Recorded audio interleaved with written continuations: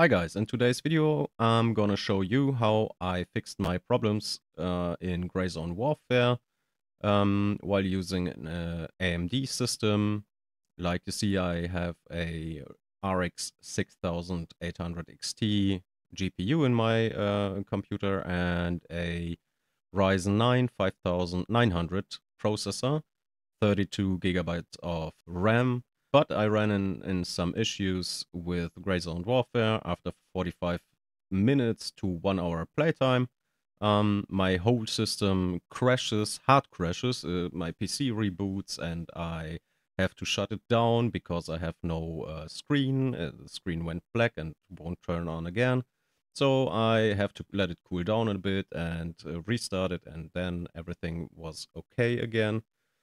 But I try several fixes and nothing helps. Even I reinstalled Windows and updated drivers and you name it. The only thing that helped me play Grayzone again and have fun with it was to reinstall my drivers, my graphics card drivers, but not in the default full install, just in the drivers only. Yeah, you have to uninstall everything, every graphics driver, previous graphics driver, and after that you can install the new one or the previous one, but only the drivers. You can do this by two ways. You can uninstall it by setting this check here to factory reset, or you're gonna use display driver uninstaller.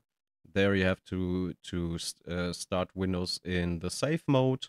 You can do this by just typing msconfig,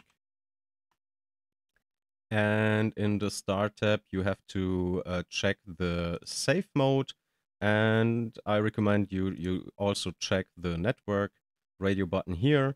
Then you apply the settings and click on OK. Your system will reboot automatically into safe mode.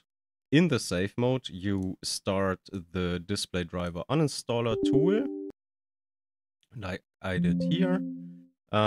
Because I'm not in the safe mode, the tool just notified me that I'm not in the safe mode, and it's better to uninstall the drivers in the safe mode. So if you're in the safe mode, you don't have this hint, so you can proceed. You select here what you want to uninstall. You want to uninstall the GPU drivers. Click on clean and restart the whole system. And after that, you reboot in the safe mode again. And if you're in safe mode again, you only type in msconfig again, uncheck the safe mode, apply the settings again, and click on OK again. The system will reboot in normal mode this time. And then you can install the Radeon drivers like, even before. After you did that, in my case, I gained a lot of FPS after that. And I can play Gray Zone Warfare now for several hours. I can finally enjoy the game without losing gear, without losing money, without losing quests, you name it, you know what I mean. And I hope this fix will help you also. If it does, please like the video. You are welcome to comment the video. And if you want to support my small channel to get bigger, I would appreciate it if you hit the subscribe button. Until the next video, bye bye guys.